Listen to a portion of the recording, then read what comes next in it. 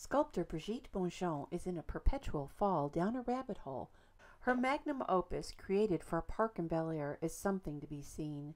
Once again, the artist went over and above by hiding 150 things in the sculpture to promote literacy and curiosity. She is now 3D printing those things, collectibles, as ornaments.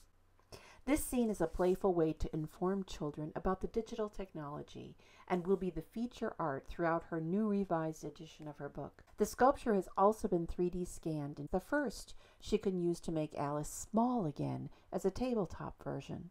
In doing this, she realized that a storybook about Alice caught in the computer could make a curious introduction to computer science for kids. The park area with the sculpture also has been scanned, and Bridgette is searching for a university who works with virtual realities to help her create a free educational tool where children can visit and learn about the history, literature, and the involvement in the art.